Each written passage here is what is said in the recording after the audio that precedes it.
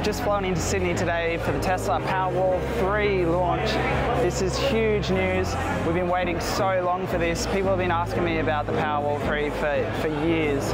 All the time people say, when is it coming, when is it coming? And I have to say, I don't know, soon, probably ages, who knows?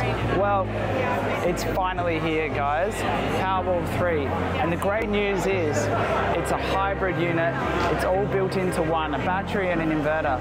So what that means is actually a huge unlock for so many people when they're getting solar.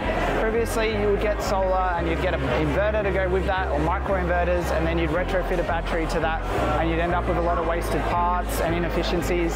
Well, now, it's all just built into one. So that's actually going to reduce the cost, and it's going to open up the market to a whole lot of people that previously couldn't afford to get solar and battery in one hit.